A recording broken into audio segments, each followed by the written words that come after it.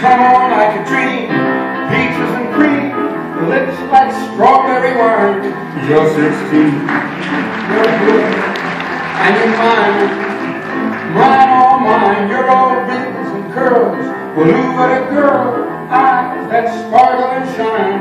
You're 16, you're beautiful, and you're mine. Well, you're my baby, you're my pet. We fell in love on the night that we met.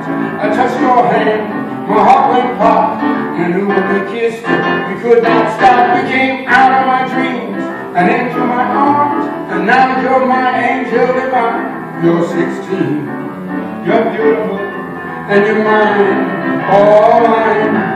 You're 16, you're beautiful, and you're mine.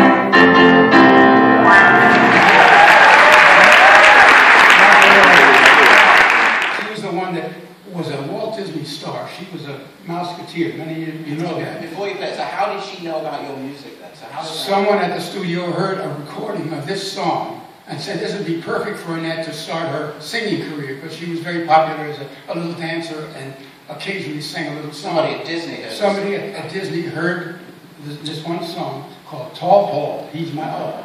And it went like this. Chalking on the sidewalk, writing on the wall. Everybody knows it. I love Paul. Tall Paul. Tall Paul. Tall Paul. He's my all.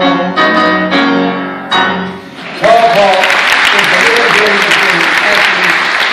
we were so lucky because Annette was a very, very wonderful girl.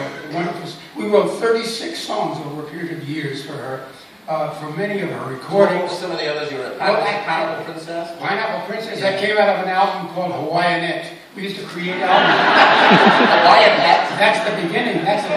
We had Hawaiianette, big hit. Then we had to follow that up. We had Italianette, all Italian. Then we did Dancinette, and that was all dance music, and we did that album, and they all were successful. And she kept saying, "What are you going to do next? Bassinet?" And they could do after that. We'll have to do Kitchenette because I'll get the house. Well, we had a wonderful time. Among other things, we laughed a lot together. She was wonderful, and we had a wonderful musician named Tootie Camarada. He was our arranger conductor, and he and Tootie and Annette and Bob and I would just fall apart laughing and coming up with songs for her. And they were all kind of fun songs. Was she able to handle the whole teen stardom thing that's been so difficult for so many others? Superbly. She was so down to earth. She never took it so seriously. She'd always say, "Why me? Why do they? I'm not a very good singer. I'm not a, but she she just was honest with herself. But they loved her. She was, her honesty and her sincerity and her unaffectedness was the thing that made people love her so much. And aside from the fact she was gorgeous, she was a beautiful young girl. Yeah. So all those things, help. But a lot of beautiful, gorgeous young girls take themselves quite seriously. I don't stop. And she was not like that. She was just the opposite. And God knows we miss her. But she's my lucky star. She always will be. And it was through Annette Funicello that we met Walt Disney. Because Walt decided at one point he was going to put Annette, because of her popularity as a rock and roll singer now, he was going to put her into a film, and he was needing a song. So get those two young fellas that are writing these cute songs. Young fellas, at that time. How old were you at that time? I was in my early 30s then. Right. And your brother Bob is a couple of years old? Bob, 2.5 years, my senior. Yeah. So basically what happened was we were asked to write a song for Annette for the film. And we did. And brought it in, played for this record man, who was the guy that asked in the first place. And he said, "Great, now Walt's got it here." So he said, "Walt who?" He said, "Walt Disney, of course. He's going to put this in his movie." So he said, "Walt Disney, well, you got to get somebody to sing it for him." So no, he likes to hear it in the rough. He likes to hear it. So we were ushered into the great man's office, and terrified, absolutely terrified. And the piano was facing a wall, so I would be playing it like this.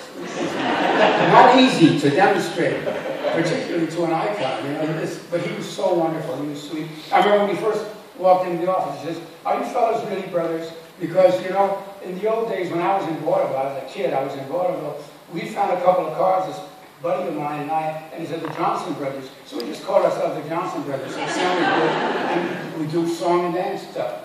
So we said, oh no, sir, well, Mr. And he said, call me Walt. So we were, you know, he didn't like to have formality. He was very down to earth himself. So we played the song, and he liked it, and he gave us another assignment right away. And we started writing songs for various productions of his. So you became sort of the house, what we would think of as a house composer, right? You worked for Disney, and he would say, okay, get the Sherman guys in here, you've got to write a song for this. So you were working on more than one song at once, right? Oh, we were actually inundated with wonderful assignments, and you know, it's like having the fun of doing it, because I'm one of these lucky guys, that, and my brother too, that what we did for a living, we loved doing. So it was like just all these fun things to do.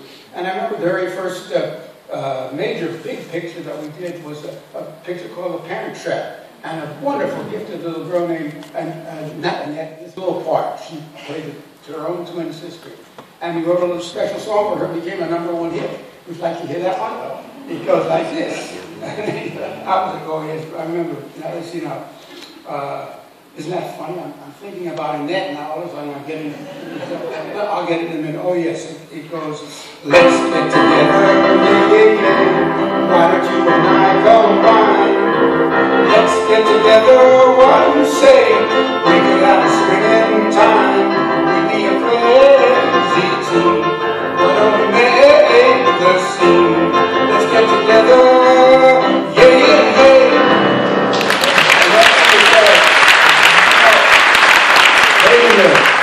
The reason why I'm saying that so much, I must say, is I just came from a tribute. We just dedicated stage 1 at the Walt Disney Studios to Annette. And everyone who had worked with her, the old Mouseketeers and Frankie Avalon and all these wonderful people that Annette was associated with, was all there for that thing. And so it's still on my mind, because you talked about, how I got started at Disney, and it was Annette. So forgive me if I'm just thinking a little bit about her now. You know.